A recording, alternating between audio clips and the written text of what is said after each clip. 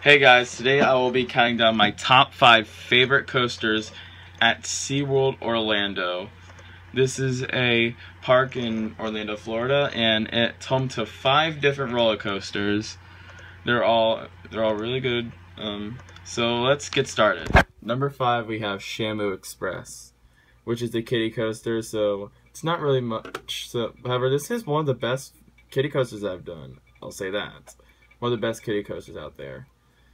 It's large. I think that's why it's one of my favorites, because it's large. But still, it's not that great of a ride in general. Number 4 is Journey to Atlantis. This is a Mack Rides water coaster with some amazing theming. It's also kind of a water ride too.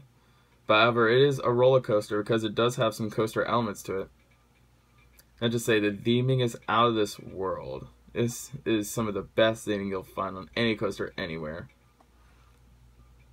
Also, just the whole experience is fun. Even though the refurb sucked the life out of this thing, it's still a very good ride. I'll say that. Number 3, now we're at the top 3, and these are all the B&Ms. These are all controversial, and these are very like swapping back. Everyone has a different favorite B&M in the park. However, my number 3 B&M, what I consider to be the worst one, which is still fantastic, is Manta. Which this is a fantastic B&M flying coaster. This is a fantastic B&M. I don't know if I said invert, so if I accidentally said inverted coasters, I'm sorry about that. But anyways, this is not an invert. This is a flying coaster, and this is a fantastic flying coaster. This is fantastic.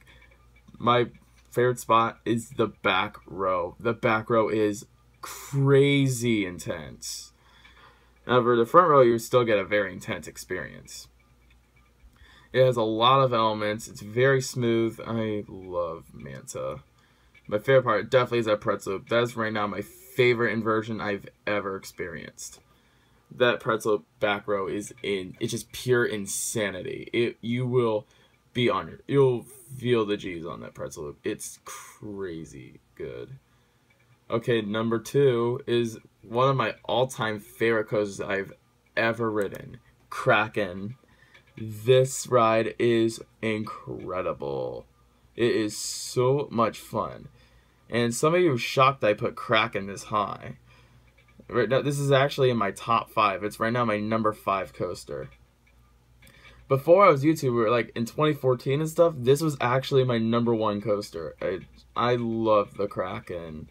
It's phenomenal. It has a lot of inversions. It's smooth. Some people claim it to be rough.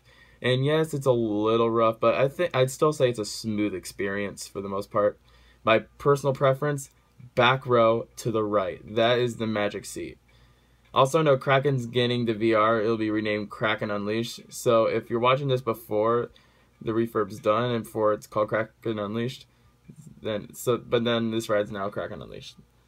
Anyways, but this ride it's phenomenal. I love its layout. It's intense. It's a lot of fun.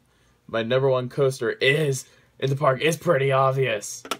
It's Mako at SeaWorld Orlando.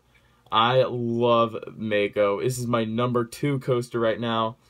The Ixer is probably definitely the best coaster in Florida. That's a fact. And it's just I just love having a B&M Hyper at my home park. I don't know what to say. I love B&M Hypers, and this one is incredible. The airtime, so crazy. The airtime is crazy insane for a B&M Hyper. I've ridden all B&M Hypers. I've only ridden 3. The others I've ridden Polished Chariot and Intimidator. The airtime in those coasters are nowhere near as good as how good this ride is.